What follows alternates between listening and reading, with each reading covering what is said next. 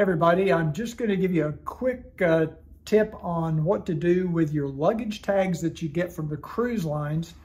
You used to get these in the mail with your tickets or from your travel agent, but now you just basically print them out on a printer. And so what you end up with is a paper luggage tag like the one here, and you print it out and basically you're supposed to fold it up and it ends up looking like this. The problem is because it's made out of paper, obviously you fold it and staple it to your bag here, but it's only made out of paper. So if it gets wet or if it gets torn up on the airplane, if you put it on before you fly, it can tear. You know, it's not very solid. So what we do is we always take this after we folded it up and we take some packing tape, clear packing tape. So what we do is we take this paper tag and we take this tape and just kind of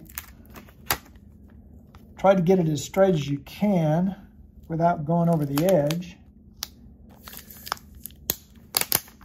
Horrible job there. And then if you get it too long, that's fine. Just fold it over. It just makes it that much stronger. And just fold it over on each end. And I'm going to do another strip. The tape's not wide enough to cover the whole tag like that. Fold that under. And now you've got a really strong and waterproof label for your luggage tag.